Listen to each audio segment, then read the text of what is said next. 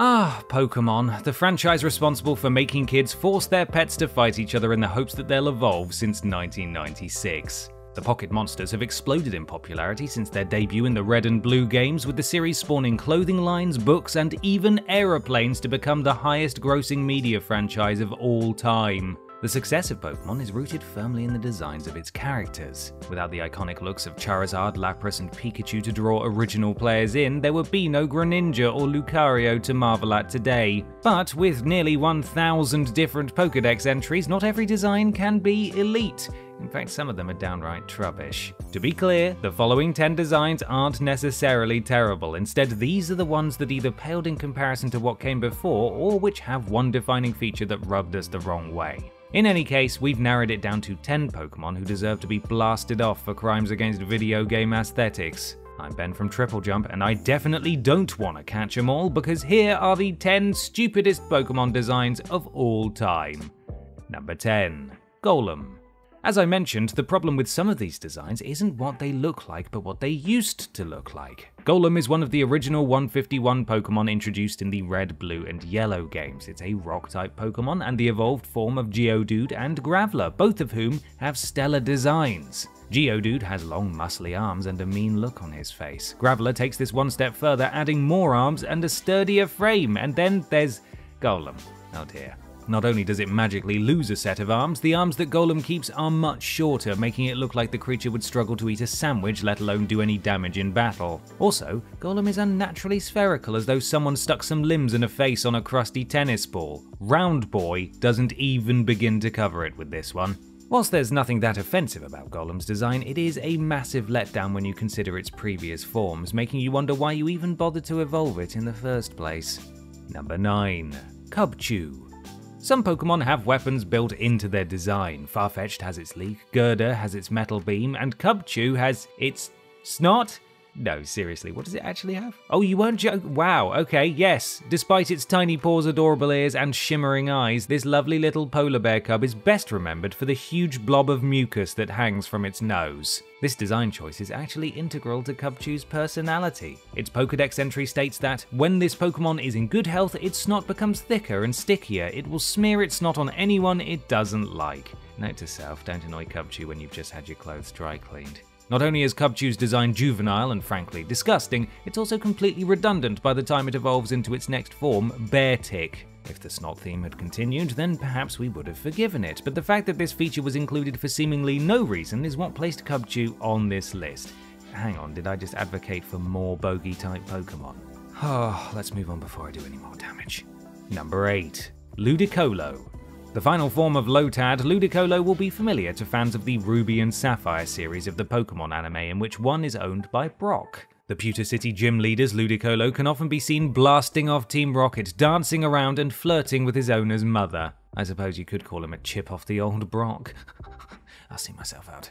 Unfortunately for Brock, his future stepfather is one of the silliest Pokémon of all time. From its goofy expression to its giant body to its weird oven mitt-shaped hands, Ludicolo just looks plain ridiculous, especially when you compare it to its counterpart Pokémon, Shiftry. Shiftry looks awesome, whilst Ludicolo looks like a creepy mascot for a theme park that was shut down by the government. You could make the argument that not all Pokémon need to look scary or intimidating, but considering that Ludicolo is a third stage evolution, the designers had to have better ideas than this weird duck pineapple thing. Also, is that a sombrero? And if so, is that okay? It probably isn't okay, is it?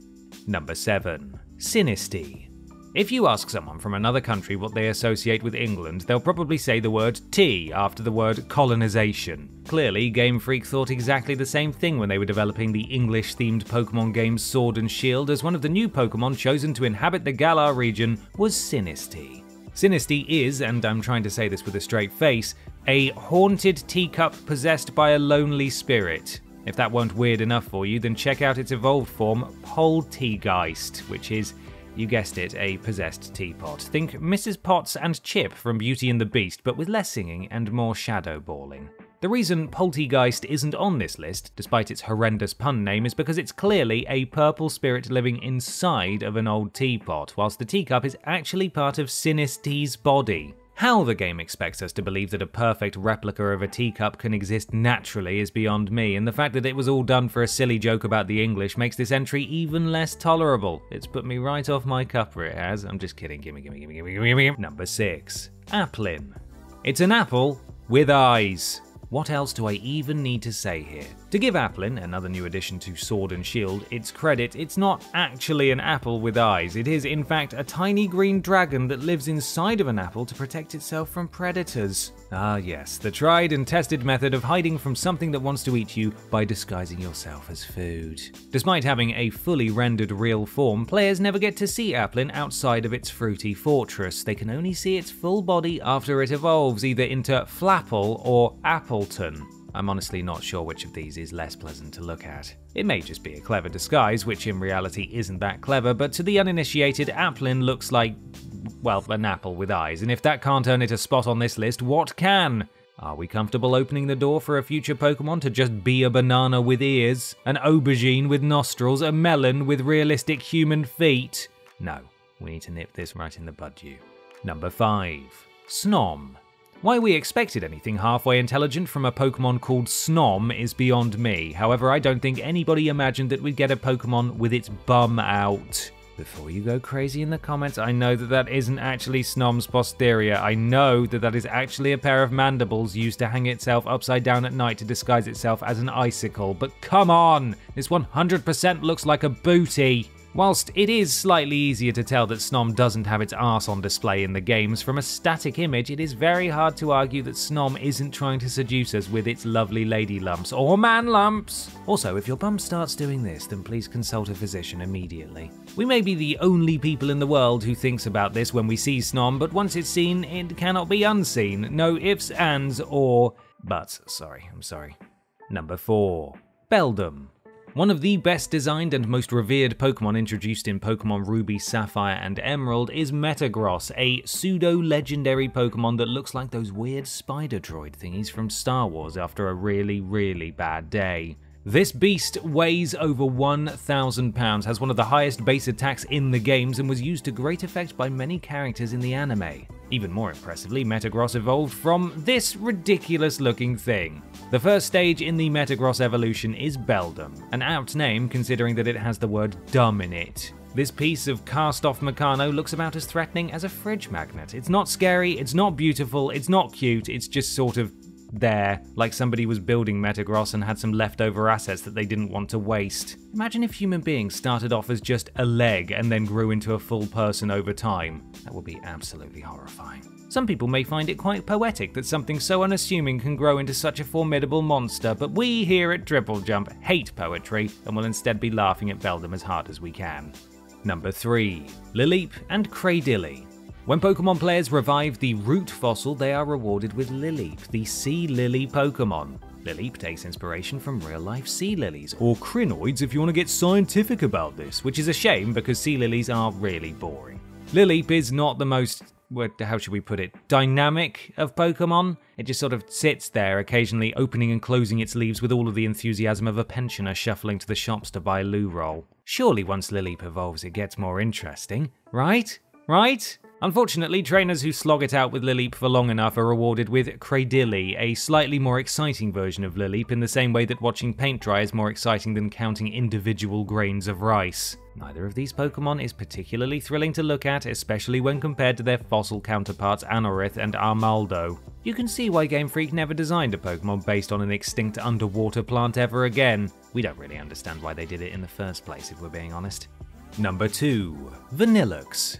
Vanillite, a Pokemon based on an ice cream cone, is a stupid design. Vanillish, a Pokemon based on a bigger ice cream cone, is an even stupider design. Vanilluxe, a Pokemon based on a two-headed ice cream cone with what appears to be a smoking wafer sticking out of the top of it, well, that's just the stupidest of all, isn't it? Pokemon players have always hated inanimate object Pokemon, and giving life to frozen foodstuffs was a step too far. The internet is full of articles about why people hate the Frosty Trio, and to be honest, we can't really disagree. The final stage of this line is definitely the worst offender. Vanilluxe's two heads and very silly facial expressions do not endear the Pokemon at all, and the fact that you have to get Vanillish all the way up to level 47 to receive this monstrosity makes us like it even less. The ice cream designs were ultimately too childish for longtime fans of the series and were seen as an indicator that the creators were running out of ideas. And yet, it's still not the worst Pokémon based on an inanimate object. That would be number 1.